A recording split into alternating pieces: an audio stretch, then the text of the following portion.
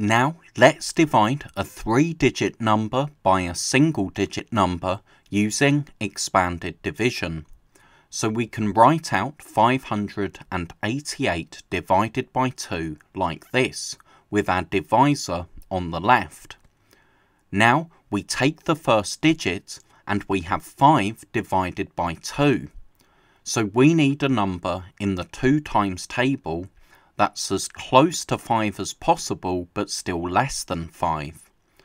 So the closest number that's in the 2 times table is 4, so we write 4 underneath the 5. And because 4 is 2 times 2, we write 2 in our answer line. Now we subtract and bring down. 5 minus 4 is 1, and we can bring down the 8. So we have 18 divided by 2. Now 18 is in the 2 times table, so we can write 18 under the 18, and because 18 is 9 times 2, we can write 9 in our answer line. Now we subtract and bring down, but 18 minus 18 is just 0, so all we need to do is bring down the last digit, bring down the 8, and we have 8 divided by 2. Because it's our last digit, we can just write the answer.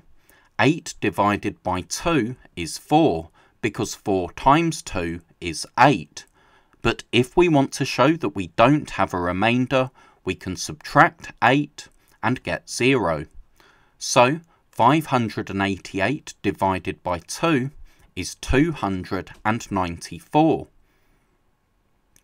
Now 498 divided by 6, so we can write the question out in the same way.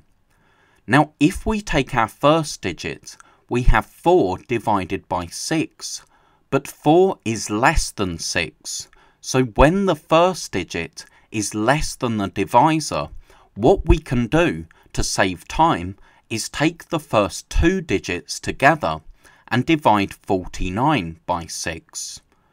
So we need to think what number in the 6 times table is closest to 49 but still less than 49.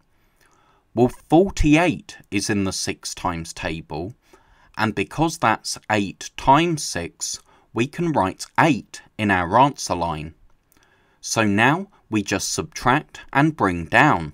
49 minus 48 is 1, and we can bring down the 8, bring down the last digit, so we have 18 divided by 6. Now that's exactly 3, because 3 times 6 is 18. And because this 8 was our last digit, I like to just write the 3 in the answer straight away. But if you want to show that there's no remainder, you can subtract 18 and get 0. So 498 divided by 6 is 83. Now 651 divided by 7. If we take the first digit, again 6 is less than 7, so it makes sense to take the first 2 digits together and divide 65 by 7. So we want a number in the 7 times table which is closest to 65, but still less than 65. Now 63 is in the 7 times table, and because that's 9 times 7, we can write 9 in our answer line. So now we subtract and bring down. 65 minus 63 is 2, and we can bring down our last digit, bring down the 1, so we have 21 divided by 7. Now 21 is in the 7 times table. 3 times 7 is 21, and because that was our last digit, we can just write the 3 in our answer straight away, because 3 times 7 is exactly 21. But if we want to show that there's no remainder, we can subtract the 21 from 3 times 7 and get 0. So 651 divided by 7 is 93.